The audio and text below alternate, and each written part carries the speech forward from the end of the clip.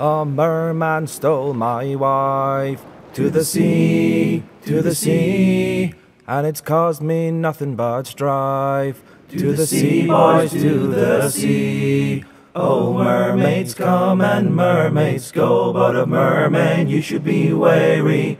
If you see one, you should lock your door, for they can be quite scary. From really early on in the project, there was always this idea that Rex was trying to promote of that the world is made of stories. So it is constructed of folk legends and myths. From quite early on, I was experimenting with sea shanties, and I actually wrote a sea shanty. Oh, I remember this place from when I first arrived. I wandered alone, but somehow survived. We don't want our games to feel like an experience that people have had before. You know, if people are going to buy our games, we want them to feel like they're getting something unique and special. I couldn't believe my eyes.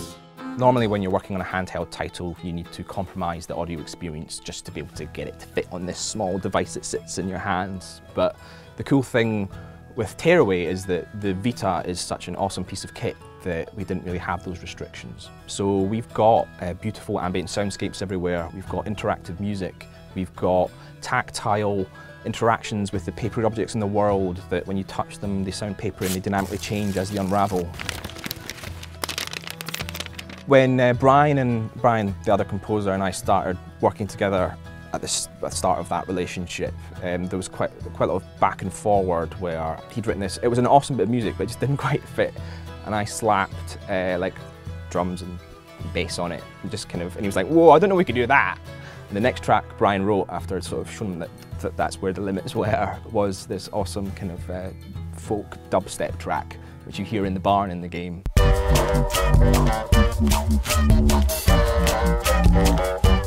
And it's completely mad and it shouldn't work, but it's really cool.